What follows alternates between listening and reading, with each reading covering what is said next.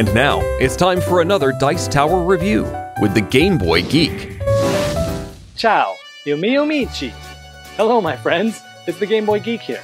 Today, we are going to be taking in the sights and the smells of Italy. We're going to be running a restaurant, Ristorante Italia, from Elfenworks, from 2 to 5 players, ages 8 and up, where we are going to be trying to run a restaurant and create some great tasting recipes and matching wines to recipes and adding tables and going shopping for ingredients. It's a lot of fun. Let's check out the parts, let's check out how it's played, and I'll tell you what I think.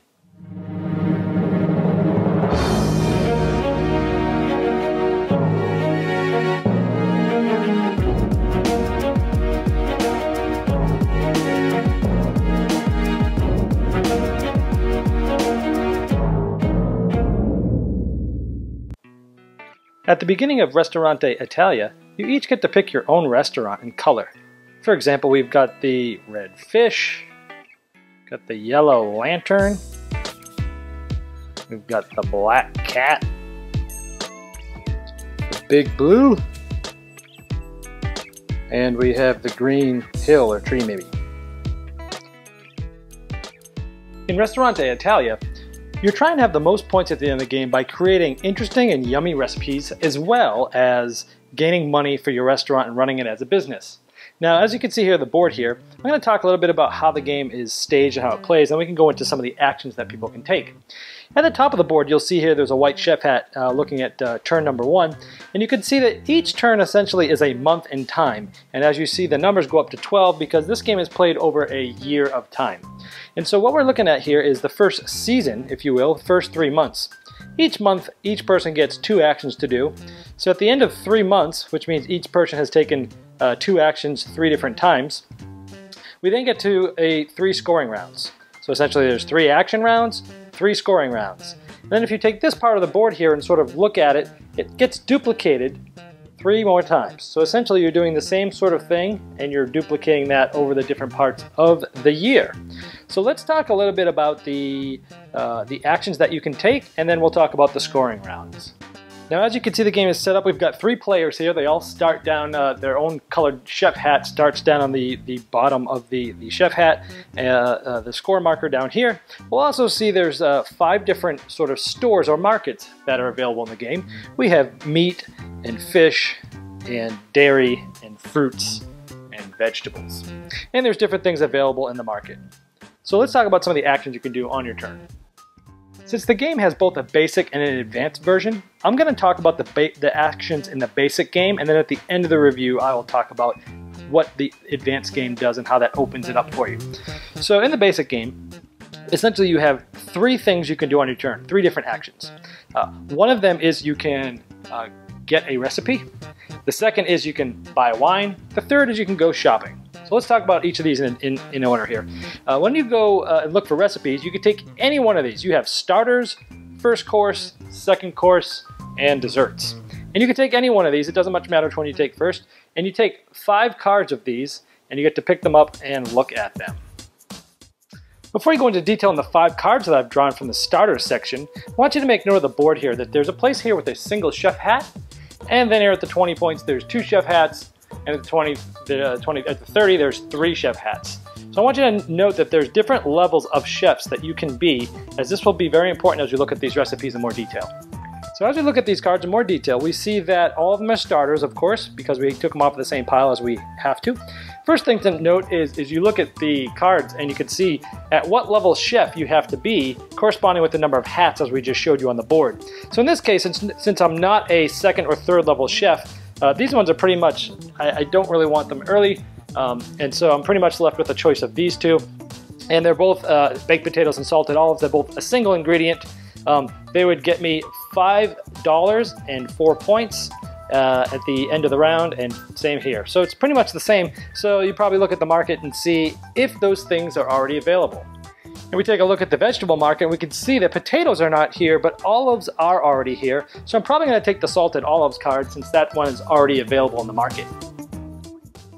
So as my second action for my turn, again, you get 2 per turn. My first action, we got a recipe. My second action, I can get 1 item from any of the stores. And of course, I like the olives here, so I'm going to pay the amount that's here as 1. I'm going to pay $1 and grab the olives, and we will put it in my cupboard. We will also replenish that market with another vegetable for somebody else. And it just happens to be olives again.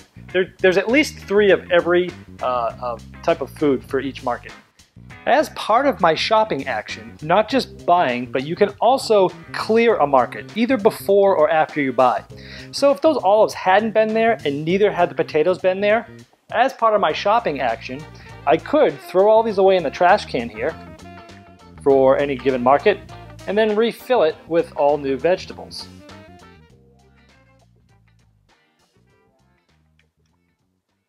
Hoping that if the thing I was looking for that wasn't there, now it could come up.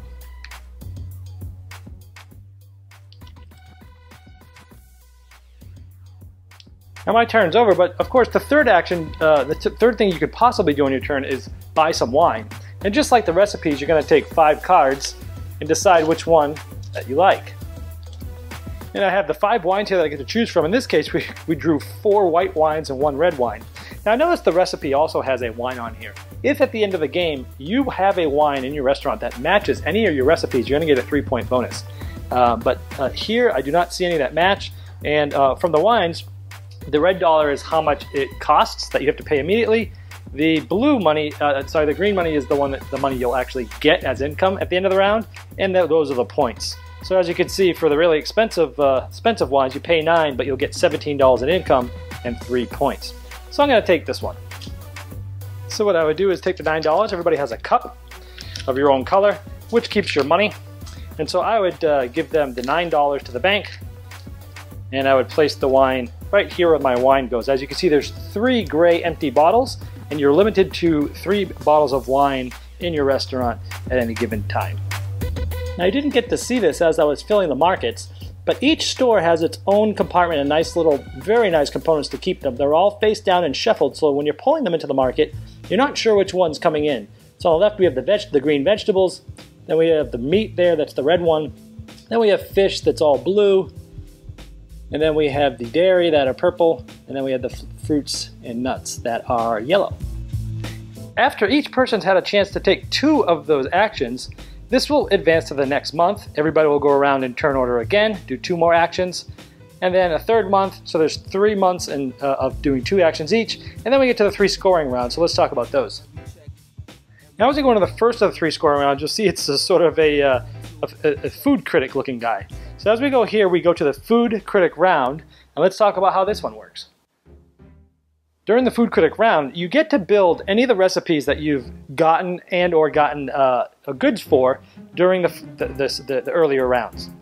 So in this case, at the end of the first season there, I have a salted olives and a rice with gorgonzola. And we can see with the salted olives, I have olives and I have it in my cupboard. And to make this, I needed cheese and onion, and I have onion and cheese. So what I would do is I would take these, I would put them back actually in the trash can face down in each of the respective markets, and I would essentially put these down underneath my restaurant. So from left to right we have starters and first course and second course and desserts, and I would place them here to let people know that I have done these recipes are completed and they're available in my restaurant. Each person will do that one at a time in turn order so that everybody sees what recipes everyone's done. Then in turn order, from first and around, people will add up the numbers of only the recipes they've completed that round or that season. And remember, a season is 3 essential turns around, and each turn you get 2 actions. And at the end of each of those, when we put these down, you add the red prestige points that you get for these. So in this case, I would have 9 because I played these this round. Now after each person has said how many points they have gotten for that round only, the winner, or the one that has the most, gets to move their hat or their cook hat up 3 spots on the cookometer. The second place gets to go 2, and everybody else gets to go 1. And so the significance is at the end of the game, this is how many points you're going to get. But even more significant is once you're at this level here where you can do 2 or maybe even recipes with 3 chef hats on them, you can see that in comparison, if we look at a card that has 1, 2, or 3 hats, and they're both 3 recipes, you can see that the one hat gets $7 and 6 points, 18 and 9 points, 7 and 12 points. So you can see that the point scales go up as you're able to do ones with harder difficulties. After that round's over, we move to the VIP auction round. Essentially what you're trying to do is bribe a VIP to endorse your restaurant, because that will bring more people in the door. But how you do it is a closed bidding, where everybody will bid a certain amount of coins. They will hold it out as a closed bid, and everybody will show how many things they bid. In this case, I bid 6. The highest bidder will win the VIP token and the star. The star's worth 10 points at the end of the game. And the losers have to pay half their closed bid out. So it's really a tough thing to figure out whether you want to really go for it all or not lose anything and not bid at all, but the losers do lose half their bid. And the third and final scoring round is the income round, notated by all this money. Now let's talk about getting some income. For all the recipes that you have available in your restaurant that you've already made, and for all the wines that are in your restaurant, you add up all the green numbered coins there, and that total amount would be how much income you get this round. So this would continue again through the different seasons, where we would have 3 months, then 3 scoring rounds, 3 months, 3 scoring rounds, 3 months, and the final scoring rounds, doing those all 3 actions. Getting recipes, going to the market, possibly throwing everything away in a market as part of your market, and buying some wines. So let's talk about how the last scoring works. Now we see similar symbols here for the first 3 rounds, but we get some additional bonuses, and then there's a final last round. When we go to the food critic round, instead of just showing them the recipes you've done that round, we have to do something even better. Everyone picks their best 1 full course menu. So we have 1 starter, 1 first course, 1 second course, 1 dessert. And you are giving this to the food critic to have your 1 best full course meal, and you're adding up the numbers of each of these 4 cards, and the person with the highest number is going to get the golden spoon, which again is worth 10 points. Another interesting thing is in this full menu, if you're able to get the same type of theme going, so if you look at all my menus, all my recipes here, they all have the vegetable tomato. So if all my 4 have a similar theme, whether it's the vegetable tomato or whether it's meat or whether it's fish, you get this little indicator in your restaurant, and that will get you 10 points at the end of the game. Also, you'll notice that some of these specialties, there's a golden fork here, and then there's a flour for family style. If all 4 of your single recipes here have either all the fork or all the flour, you get to put that there, and you get a 15-point bonus. So as you're going through the recipes of the game, you're really trying to not only look for points and money, but you're also looking to match up the themes and of the different recipes in your final course. If I had gotten the golden spoon, it would pretty much go right there in my restaurant. For the next round, the VIP acts the same way as before, closed bidding. Winner gets the VIP and the star, which is 10 points. Losers have to pay half their money. But then when we go to the income round, we don't get income like normal. Everybody else after this bidding round, basically, the person who has the most money left over gets this last star, which is 10 points. That's really interesting at this point, because here you're bidding for the star and the VIP, and the person that has the most is going to get here. So you can either try to not bid anything and then hope that you're going to automatically have the most money from everybody, or you could try to really throw everything at this and get this star. So there's a little bit of strategy here as to which one you want to bid for. And then we go to the final round that we'll talk about now. This is the National Cooking Tournament, and essentially it's very easy. Everybody looks at the 1 recipe card that they have completed that has the highest point value on it, and the person with the highest value is going to get 2 of these golden spoons to put in their restaurant, and the second place person is going to get 1, with each of these being 10 points at the end of the game. Here's how scoring looks at the end of a basic game. I have crossed out 2 of the rounds that are only for the advanced game. And essentially you get points for all the points in the menu items that you've done, any bonus points from the 10 bonus points from the golden spoons and the stars, the point track on the cook media that we showed going up to the left side of the board, any of the bonuses of the themes on your final course, whether you got the fish, in this case remember we got the vegetables, you'd add up those bonus points there. If you had any specialty with your full course meal with the forks and the flour, you'd get 15 bonus points there. And here's the matching wine. We mentioned earlier if you match wine with any of your recipes you get 3 points, so we have those there. And then you'd simply add them up and total them up. Now let's talk about the advanced game. Since it does add double the amount of actions you can take in your turn, this extra board comes out to help you with this. So in addition to the normal actions, which was going shopping, getting recipe cards, or buying wine, you now have some other options. The first option is to buy a table and expand a table in your dining room. So here you would pay $9, you would get $13 on the income round, and it's worth 4 points at the end of the game. Now, you can buy these tables anywhere, and depending on the amount of players, it shows you how many tables are available to buy. After the first season, you could buy an upgraded table, which is worth 16. Then you'd get 22 income, and it's worth 7 points. And again, however many you could get during, depending on how many people are here. And then during the last 2 seasons, you have to at least be on round number 7. You would pay 20, get 27, and get 9 for the luxury tables.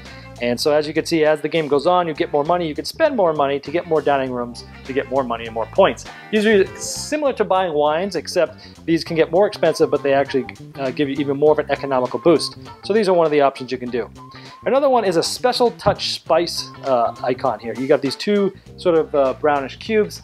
Again, depending on how every round they'll get filled up to however many players are there. And for an action, you can take one of these cubes, and during the rounds that you are have the food critic, and you're comparing the amount of points in your recipes as somebody else, if you're tied or if you're close to being tied, you can use one of these to essentially inflate your value by 1 per cube. So if you had 3 of these and you had 10 points that round and somebody else had 12, you could put all your 3 cubes, use them, and you would beat them for that round and move up the cookometer faster. Another thing you do is take a cooking class. Again, it starts with a different amount depending on the amount of people.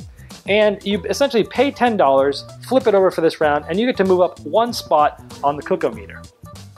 The last thing is you could take a bonus card. So these bonus cards really give you a lot of different things that you could do. Most of them cost money of the cost here, but some of the things you can do is, for example, you decide who wins all ties that you're part of instead of the normal tiebreaker. Or when you go shopping, you may directly buy from the butcher reserve crate. So if you're having trouble getting an ingredient, you can just look for the ingredient you want and get it. These ones with the 1X is a one-time use. At any time, you can play 1 recipe card with 1 chef hat more than your skill. And that's pretty big because you don't have to be high on the cookometer, but you can get more points for that. So there's all different types of bonus things that you can do. Each round, this gets at the end of each round, these get cleaned up and newer ones come on. And the second half of the game, they're actually even more powerful. So those are the 4 different sort of things that you can do, which doubles it in the advanced game. All right, well, there's Ristorante Italia. I can't tell you how much I love this game. This game is great for families and it's great for gaming groups. I love the fact that it gives you 2 different ways to play it, the basic way and the advanced way.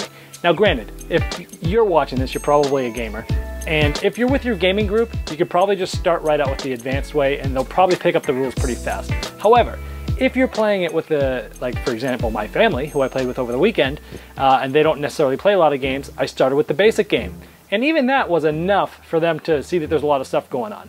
So the basic game is great because it allows great rules and you only have 3 options on your actions to do things. But even with those 3 options, thematically this game is great. You're trying to find these nice recipes. Oh, and by the way, these recipes you can actually get online from an Italian chef, which is awesome. So you're building these nice recipes. People are really getting into, ooh, look what I made, and a starter in the first course, second course, dessert. And they're really getting into the theme of this game. It makes it really easy to really feel like you're in a restaurant. And then once you have those recipes, you're going to the store, you're getting those the ingredients to make those, then you're finding wine to try to match to it. And then with the advanced game, there's more things. Those bonus cards really are game changers. Once you understand some strategies, those bonus cards can really help you out. The special sauce and the cookbook moving up fast. It just allows you for pretty much double the amount of choices. The thing I love about this game is I've played it probably close to 10 times and I still have not found like one strategy that wins. There's multiple ways to win this game. Do you go right after all the recipes and go through that way and try to go the points route? Or do you really early try to grab wines and make tables and go the economic route and try to win every bid, including maybe the last 2? Or do you really concentrate on maybe a little bit of both, but really just getting the theme of your final full course meal to be the same, or the vegetables or salmon or the fish or the meat, and trying to get the bonus points that way. I love that you have a lot of options to figure out which way you're going to go for the path to victory, where there seems to be a lot of paths to victory, and I really like that because the replay value is high because of that. Now the component quality is amazing. It's great. The little chef hats, the restaurants that everybody gets with their own name is really cool. Even the tokens of all the components are top-notch quality in this box, and there's a lot of them. So the components are great. The gameplay is great. I can't say a bad thing about this. The only thing that maybe if I had to try to find something bad is with 5 players, there can be a little bit of downtime if you're with newer players and they don't really know what they want to do and they look at 5 recipe cards and they're thinking. You know, that's maybe possibly the only downfall. It actually plays great with 2. I played it with 2, played with my wife, played it with a gamer as well. And you know, 2 works great, 3 works great. I'd say 3 is probably my favorite. 4 is good, 5, it takes a little longer to get to your turn, but I wouldn't turn down a 2-player game either. So overall, I love this game. It gives you a lot of choices. If you're playing it with non-gamers, you have little choices. Open it up for gamers for a lot of choices. Multiple paths to victory, great components, great theme. Theme all over the place. You will feel like you're running a restaurant when you're done. If you haven't checked this out yet, it's a disservice. You've got to check out Ristorante, Italia. So much for watching the Dice Tower videos. Find more great videos and reviews as well as our top-rated audio podcast at Dicetower.com. You can also find other great shows at Dicetowernetwork.com. I'm Eric Summerer, and you've been watching The Dice Tower. The Dice Tower is sponsored by Cool Stuff Inc., where you can find great games for great prices. Cool stuff in stock. Check them out at CoolStuffInc.com.